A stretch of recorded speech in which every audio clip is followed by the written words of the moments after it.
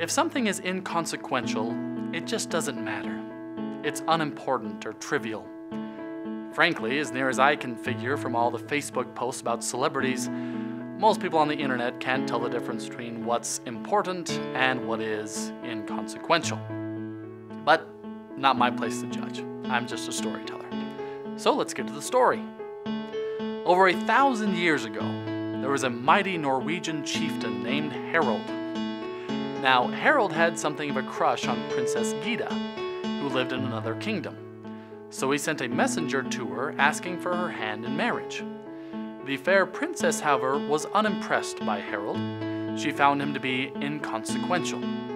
She told the messenger, "Tell your master that I will never consent to marry him until he shall reign over the whole of Norway instead of just a few provinces." I'll tell you this much, no one likes to feel inconsequential, especially to someone they admire. Most men would have curled up, given up, and married some local girl. But Harald was no ordinary man, and far from inconsequential. He gathered armies and proceeded to conquer all of Norway, and then married the Princess Gyda. Thanks so much for watching, I really appreciate it.